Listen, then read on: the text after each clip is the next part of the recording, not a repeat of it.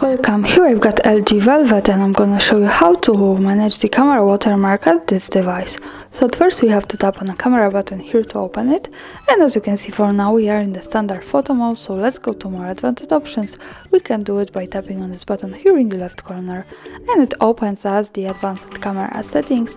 Now we have to just simply slide a little bit down to the useful features, and as you can see here we have option with add signature, so this is the watermark here, and by tapping on this we can manage this.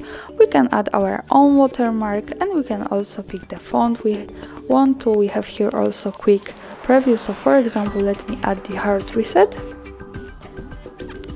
and as you can see here it appears. We can change the font, so this is also changing.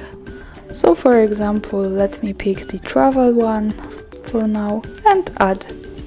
And as you can see now this is turned on, so let's go back to the camera and let me take a picture.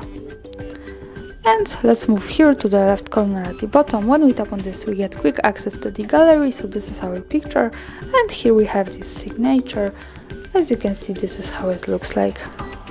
And of course when we don't need it we can easily go back to the camera, tap on this settings in the left corner again, slide to the useful features and tap on this button. So for now when we take another picture this watermark should not appear at it.